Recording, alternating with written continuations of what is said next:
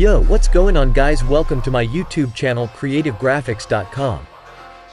And let's see what I brought for you guys today.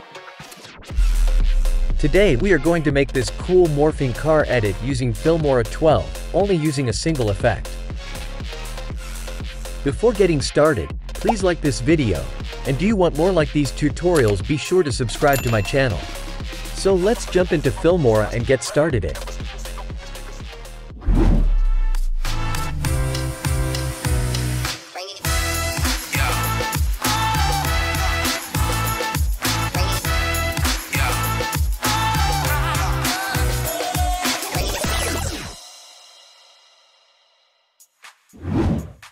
Okay guys, first you need to add your video clip to the timeline.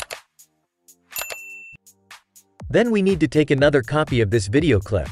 So take a copy of this layer, and paste it top layer. Then we need to cut out this car and this footage. So open Smart Cutout. Then draw the selection around the car. Add the edge thickness and feather you like, and click Smart Cutout. After that, click Save. Okay guys, it looks like this. Okay, then let's add our morph effect to this. So go to the Effect tab, select New Blue FX. Then select Stylize, then select Warp Effect.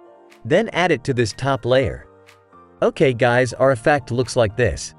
So then go to the Effects tab, and select Preset Mode to Double Vision. Then you can adjust the angle you want. It makes our morph effect where to slide.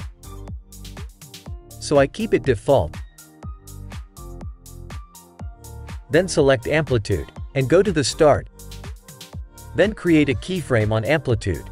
Then go to the few seconds forward, and change it to 0 like this.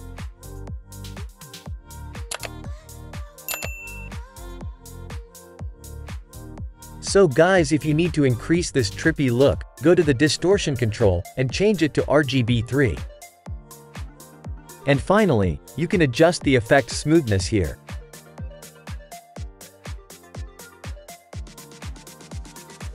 So that's it guys. This is the how to make morphing car edit using Filmora 12. So what do you think about this video?